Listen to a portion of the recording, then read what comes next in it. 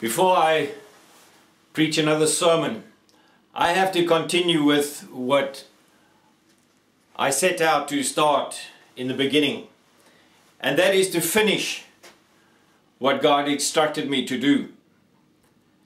Many people, if I had to ask you, and I said to you, give me a definition of what power is, and I can guarantee you that there would be a myriad of interpretations, opinions of what power is and what it is not.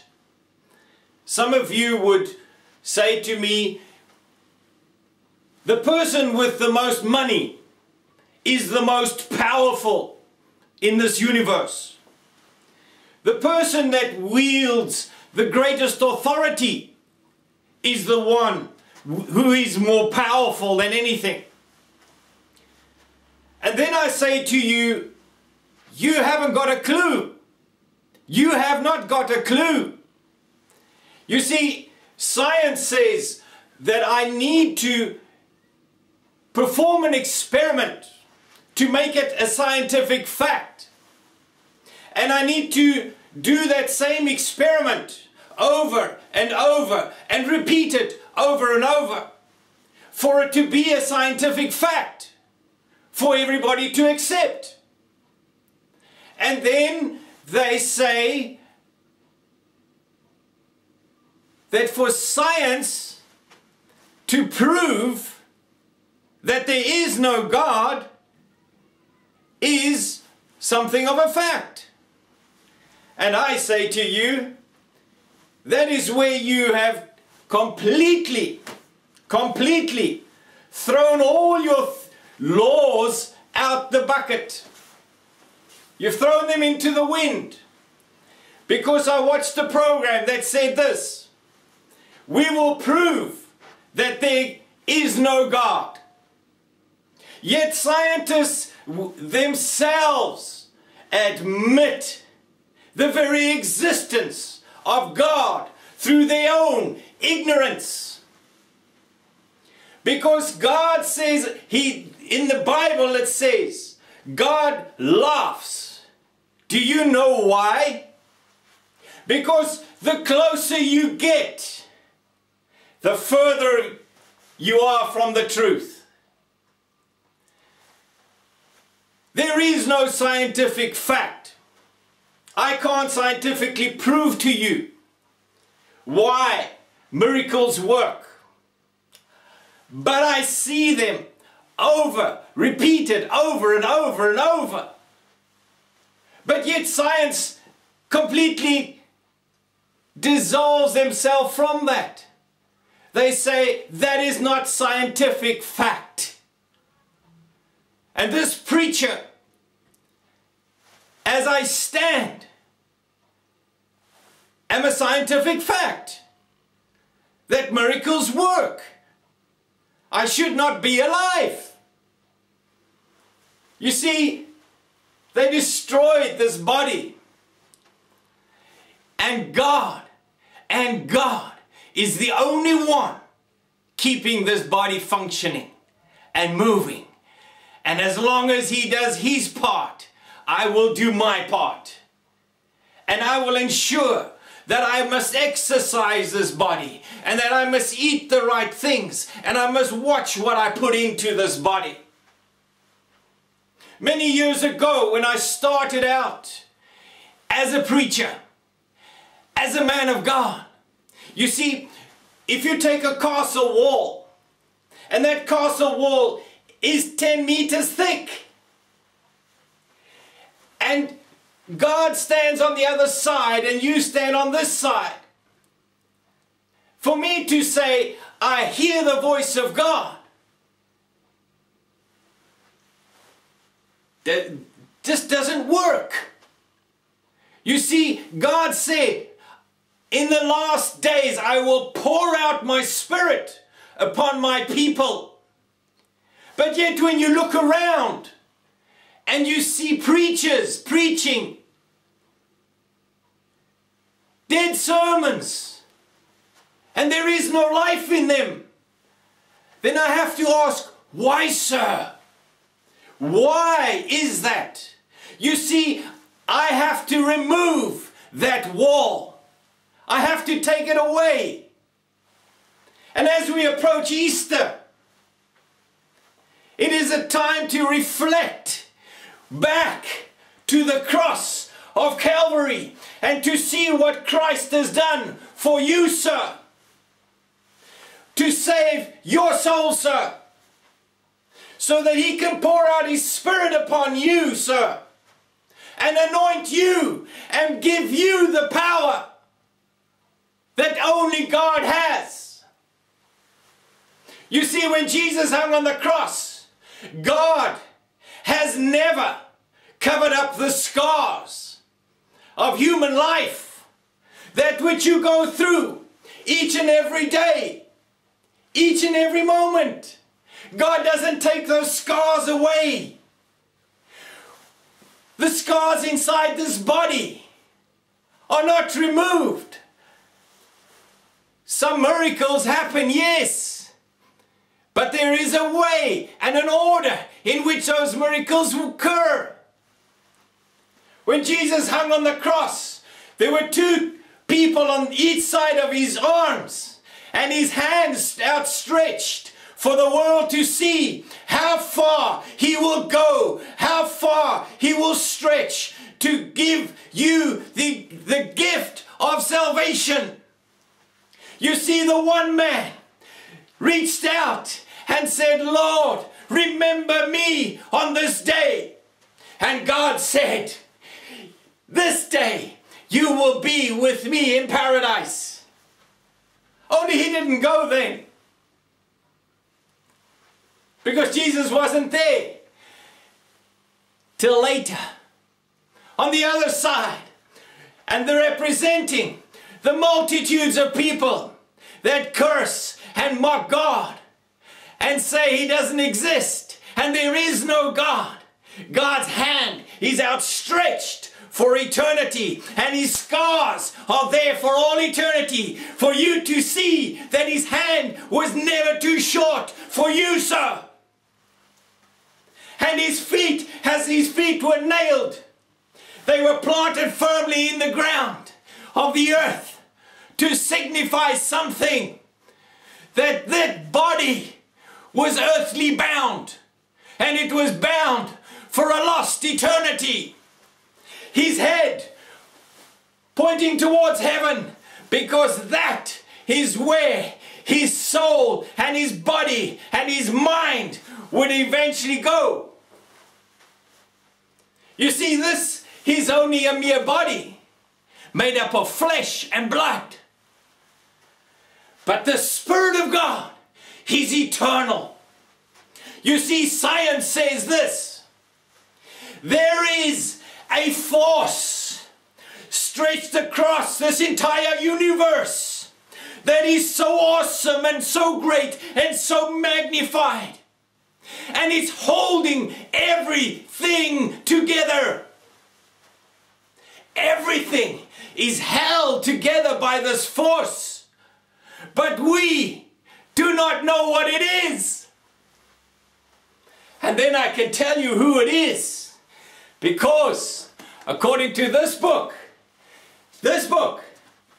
it says that earth is the footstool of God, and the heavens are His resting chair. Everything has an answer. Everything has an answer.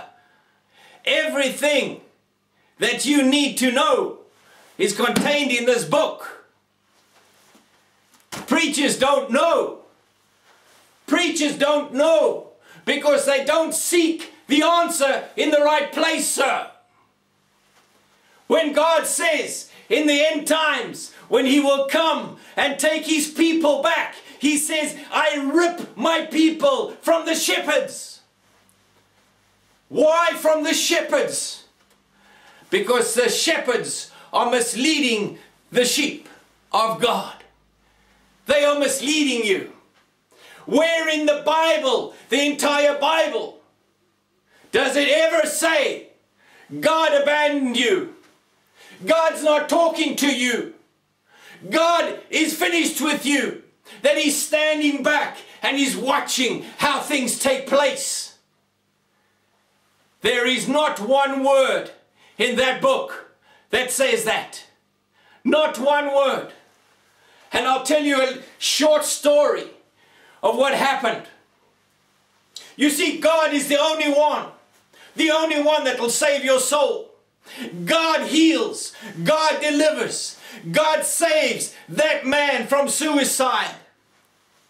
That woman that has had enough with life. He saves them. He saves them. Not one doctor can save somebody from suicide.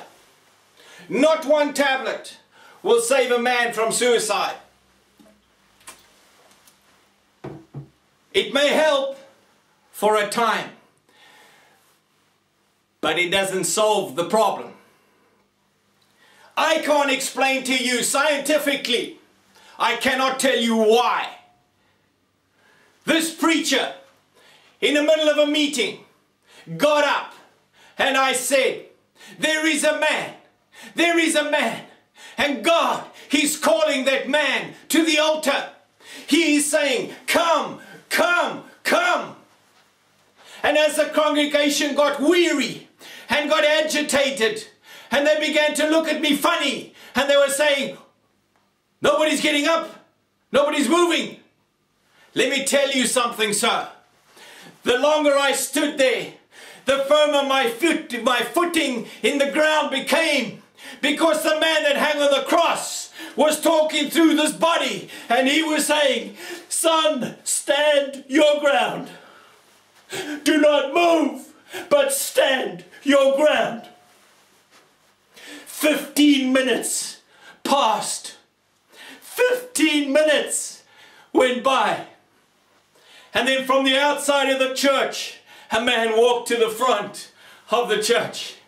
And as I saw him walk through those doors, and I will see it for all eternity, as he came down the aisle, the Lord said, there a man is. Here he is. And as he stood in front of me, and I prayed for him, instantly that man was delivered, free. And then he got up afterwards and said, let me give you my testimony. Let me tell you what happened. And he said this, 3 blocks away, I was at the edge of the roadway, and I was about to step in front of a truck because my life had been finished. I had seen no more sense in living. I've had it. I've had it with this life. I've had enough. And he said as he walked towards the edge of the curb and he was about to step out, he called out, God, help me. And instantly, God spoke to the man. He said, I heard his voice. I heard him say, stop. And in broad daylight, the sun shining, not a cloud in the sky. He said, I saw this beam of light. He said, I cannot describe it, but it was brighter than the sun. And it followed, and I just followed it as this voice kept on calling me. And it went down this road, and then it went that way, and then it went that way. And I followed it for 15 minutes, sir, until I saw your church. And I walked in through these doors. You tell me what Christ has done for you. No man has such power. No man possesses such power. No preacher possesses such power. Let me tell you, you don't possess that power. You see, when Jesus said, it is finished, it was finished, because he took that very authority back and ripped it back and put it back in the heart of God. And he said, no longer will man be able to be in control. God is the only one who stays in control. I can show you many a preacher that has fallen by the wayside. Many of them. You know why? Because of the wall that is between them and God. They allow that wall, instead of to get narrower and narrower and narrower, they allow it to go wider and wider, because they allow these eyes to watch the things that God said don't. As a preacher then, I've backslidden, I've fallen. One man,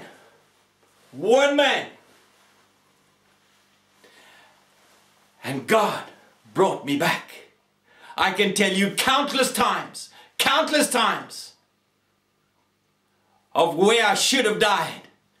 But God put his hand down and he said, I will not let you go. And each time I would fall on my knees and repent and say, Lord, take me back. And each time he would take me back and lead me on. As I landed in India, and I preached throughout India, some small places, but you know what? It doesn't matter. The numbers don't count. It is the individual that he sees. God, if God does not see the individual, then I am not preaching the right message. You see, from the King of England, right down to the beggar on the sidewalk, to the prostitute, to the criminal. This book, this Bible reaches right across because it's outstretched. You say, I cannot come to God. I cannot ask his forgiveness because I have done so much sin. Let me tell you something. No greater sin have I committed, but God has forgiven me of everything. And I said to a man, you show me for which sin God holds me still accountable, and I will be the first to go back on my knees and say, God, forgive me. But he does ask you, sir, as a preacher of the gospel of the Lord Jesus Christ, be holy as I am holy. When you don't have the strength, to get off your feet and onto your knees, then you ask God to help you. If that pride stands up in your way and you say, but I am the preacher, I don't need that help, I tell you something, that's when you need it most. That's when you need it most. I'm going to stop there. And then I'm going to ask you, just reach out if that's what you want. If that's what you want, reach out. Nehemiah rebuilt the walls of Jerusalem, and he didn't go looking for new foundations. He dug deep to look for the old foundations, the solid rock which it was founded on and built upon, because that was where God had built it originally. In the beginning, it was not so. Let us pray. Father, I come to you in the precious name of Jesus Christ. And Lord, I pray your Holy Spirit would just anoint, bless, and uplift that soul. Uplift those people, my God, that call out to you. And draw them back. For time is of the essence, my God. And we thank you in Jesus' name. It is done. It is finished. It is finished in Jesus' name. Amen. Amen.